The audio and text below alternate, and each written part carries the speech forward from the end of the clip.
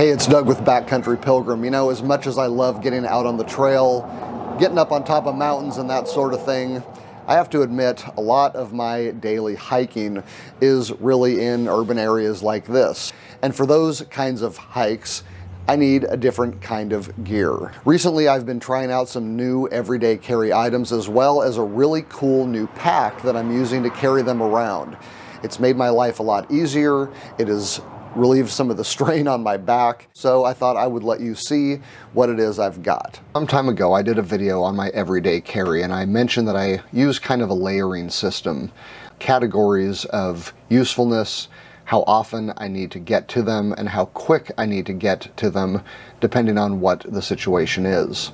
So for some time I've kept the gear that I need quick access to in my pockets, and then anything that I wanted nearby but not necessarily on my person in the messenger bag. The problem is the bag has gotten quite full and heavy, and it was becoming a point of discomfort to carry it around. Now, of course, I could lighten the load on the messenger bag by simply taking fewer items, but at the same time, I was just tired of having my pockets full of stuff. I noticed that I had begun using the two front pouches on the messenger bag almost exclusively for things that I would normally consider pocket carry. And because of that, I was bringing the big heavy messenger bag with me everywhere I went, even when I didn't need anything other than what would fit in one single pouch. So I started doing some research online and I discovered a new kind of carry bag that some people were using, and I thought I'd give it a try. So far, I'm a pretty big fan. Now, as far as the things that I keep with me at all times, I've got it down to a phone, a knife, and very often now, a watch. I know typically with the basics I would also want to include my keys and my wallet, but those are getting carried in a different way now. I'll explain why when I get to my new bag. Now, my phone is just a cheap Samsung Galaxy. However, I do want to mention the case that I keep it in. This is the Lanheim Samsung case. It is IP68 waterproof, dustproof, shockproof. It's got a built-in screen protector. I have really abused this thing, and it has protected my phone in all situations, so I've been very happy with it. The other thing that has remained in my pocket is a knife. This is my Kubi KU329B knife. I featured it on my new gear for 2023 video. I still like this one. Although I've got several knives that would do the job, this one right now is my favorite. It is a fast flipper. It is razor sharp with D2 steel. It's got some G10 scales on it for a good grip, and it is pretty lightweight, coming in at around 4 ounces. And because a knife is the kind of thing that when I want it, I want it. I don't want to have to go over to my bag to get it, so it rides along with me in the pocket. Something new for my everyday carry is a smartwatch. Now, I don't usually wear watches, but when FitPolo reached out to me with this military smartwatch and fitness tracker, I decided to give it a try. I'd never had a smart watch before, and I've got to say, for only 50 bucks, this watch does quite a bit. It's a touch screen that comes on automatically when I flip my wrist over. You've got numerous clock faces. It's a fitness tracker which provides blood oxygen, heart rate, sleep tracking, distance, steps, calories. It also syncs up with my phone to both answer and make calls. I can play my MP3s off my phone with the watch. I can read messages, and I can also view my call history. The weather forecast, calculator, you can find your phone with it. It's got an alarm clock, camera control. It even reminds you when you've been sitting around for too long. And it's got a flashlight mode. This thing is rechargeable. It's a very easy magnetic connect. You can basically just drop the charger cord onto the watch and it will find the connections itself. A 2-hour charge provides about a month of standby time and about a week of normal use. And this watch is pretty tough. It's got heat resistance up to about 140 degrees, cold resistance well below freezing.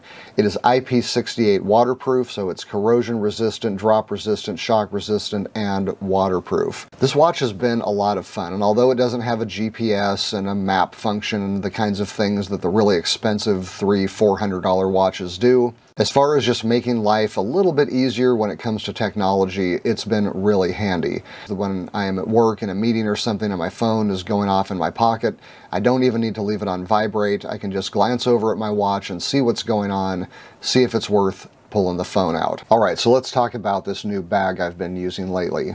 What I found to keep some of my normal pocket gear as well as several other helpful items is the TomTalk Compact EDC X-Pack Sling Bag. A sling bag is a cross between a fanny pack and a messenger bag.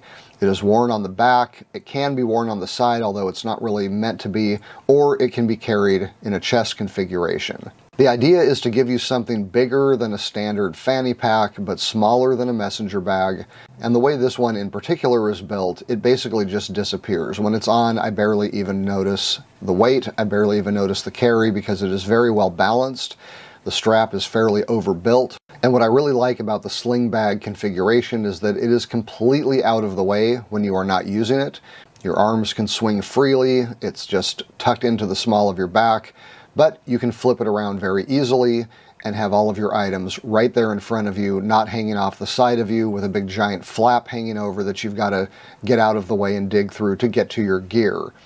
It is meant for quick access, but it is not going to take up room on your waist, block access to pockets or anything else you might be carrying in the waistband. The TomTalk Compact EDC comes in a couple of different materials. I went with X-Pack because it is natively waterproof and also very lightweight. This is a 4-liter bag measuring about 12 by 6 by 3, weighs 11 ounces. In addition to the waterproof X-Pack material, they also use YKK waterproof zippers. It comes with a Duraflex buckle so that you can quickly remove the bag if you need to without even having to raise your arms up over your head. The only thing I don't like about this quick release buckle is that it remains quick release when it is behind me, making it easy for someone to come along, unclip it, and run off with the bag. To help mitigate this problem somewhat, I did place this elastic buckle cover from one of my first tactical bags over the TomTalk. It does not come with this, nor, as far as I know, do they offer one. It's got 3 bright orange compartments, which I love. It makes it a lot easier to see what is inside. It's got a quick access front pocket with a couple of smaller pouches inside, a middle section that is divided in half lengthwise with 2 additional pouches hanging off of it, and a hidden back pocket. Now, what do I keep inside this bag? Well, because in the majority of the day I do not need quick access to my keys or wallet, I have tried keeping them in the bag. My thought process is basically that as I'm simply moving around throughout the day, there are times when I'm going to need my phone right away, and there are times when I would want the knife. However, I am usually on my way somewhere before I need my keys or my wallet. It's not going to catch me by surprise, and so there's no reason to keep them in my pockets at all times. I have changed up my key ring recently. What I've got now is the Rovivon U4 Pro Carabiner Titanium Keyring. This is a dual opening carabiner. It is super light, made out of titanium, but it's got a couple extra features kind of hidden away on the side. There's a small ruler, a dual bit screwdriver, and even a knife blade. So this is actually a pretty handy little key ring. And one of the things I really like about it is that the carabiner itself is actually small enough to just slip keys or alarm fobs on directly. So while I could use individual key rings for all of them, I don't have to. The one thing I do find strange about this carabiner keyring is that they put a lock on the screwdriver but not on the knife blade. It seems to me that it would have been better to put a lock on both. Attached to this keyring is another carabiner. This one is called the Car Key Buckle Self-Protection Hook. It's just something I got off one of those random websites. You can see the link in the description below if you are interested, but this is not only a carabiner, it's also a bottle opener and a glass breaker. Obviously, it could also be used for self-defense if you needed to. And while I have not broken any glass with it, I can affirm that I would not want to be hit with it. Moving on to my wallet, when I am not hiking and I don't feel the need to have a waterproof pouch, I go with the Apex Giant Ultralight wallet. This thing is made of Kydex, titanium, and commercial grade elastic. It weighs barely over 1 ounce. It's got an RFID blocker, a money strap, and it can easily hold over a dozen cards. Apex Giant has dozens and dozens of really cool print layouts, but you can also get custom printing if you want. I keep the wallet in the back hidden compartment. Not that I really think that's going to defeat any kind of determined thief, but that's what it's there for, and it's easy to remember. Another item that recently went from pocket to bag is my multi-tool. This is the Leatherman Wave. I only recently started carrying a Leatherman, but honestly, now that I've got one, I don't know how I lived without it before. This one in particular has about 18 different tools, from pliers to wire cutters, strippers, different blades, different saws, scissors, a ruler, can and bottle openers, 2 different files, and screwdrivers. One of the coolest things about the Wave, though, is that the 2 blades are one-hand openers, and both the saws and the blades and several of the other tools lock in place, and so this keeps things a lot safer and allows you to use a lot more force with the tool than you would if it was just kind of your standard opening multi-tool. In the other pouch, I've been carrying a portable USB drive. This is the SanDisk 500GB Extreme. Being solid state, this drive weighs almost nothing, but this one is IP55 water and dust resistant. It can survive a 2-meter drop, and it comes standard with 256-bit AES hardware encryption.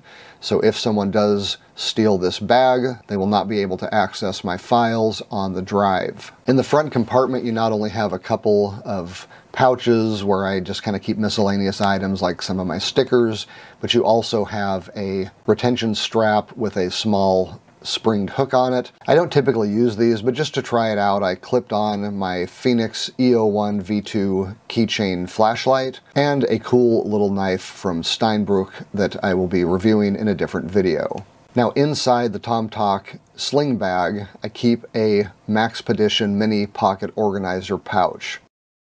This is a 6x4x1 clamshell opening pouch with a main compartment, dual zippers, a couple of slip pockets, a key leash with a clip, some elastic organizers, and a tie-down loop. It is MOLLE compatible, and this is where I keep my EDC tools. We'll start with the pen and the notebook. These are both made by Right in the Rain. These are pretty standard everyday carry items. The pen is ultra lightweight and it stores in itself, so you can actually take it apart and then put it back together like a standard size pen.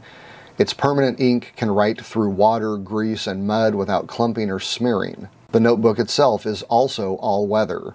Its paper actually repels water, sweat, grease, mud, and the booklet is put together with rust-resistant staples. This is a wood-based paper that is completely recyclable. And the combination of these two is really nice. It means that even if you are in a pretty bad situation, weather-wise, you're still going to be able to leave someone a note or put down important reminders for yourself. I've got a little Ron mini stainless steel pocket pry bar. It was fairly inexpensive. Seems like most of the EDC guys like their little pry bars, so I went ahead and got one. It's pretty cool, but honestly, I've never really used it for anything. Another multi-tool that I carry is the U2 wrench with 9 screwdriver bits. This is an adjustable wrench. It's got a knife, it's got a flat and Phillips screwdriver, a bottle opener, and 9 different size screwdriver bits that can be placed onto the screwdrivers to expand its usage. In addition to the multi-tool, I've got a box cutter. This is the Cobalt Utility Knife Speed Opening. It combines the features of a locking folder knife with a box cutter. My workhorse flashlight is the Nebo Slim work light. This is a 500 lumen flashlight that has numerous placement capabilities. It's got a very strong clip. It's also got a hook that it can hang from, and 2 different magnets to either hold it vertically or horizontally. It's made of anodized aluminum and has a 10-hour rechargeable battery. I also keep a steel tie down. This is the Night Eyes original gear tie. It's an 18-inch rubber-coated, waterproof, reusable wire gear tie that can be formed into multiple shapes. You can make hooks out of it. You can tie things down. It's just something additional I like to carry, and because it fits so well with everything else, I decided to toss it in there. All right, well, that is it for me. Let me know in the comments below what you are doing for everyday carry. I am always interested in new gear and gadgets. If you found the video at all helpful, please like, subscribe to the channel if you're into hiking, camping, backpacking, and the gear that goes with it, even when you're not in the mountains. Until next time, I'm Doug. Thanks for watching.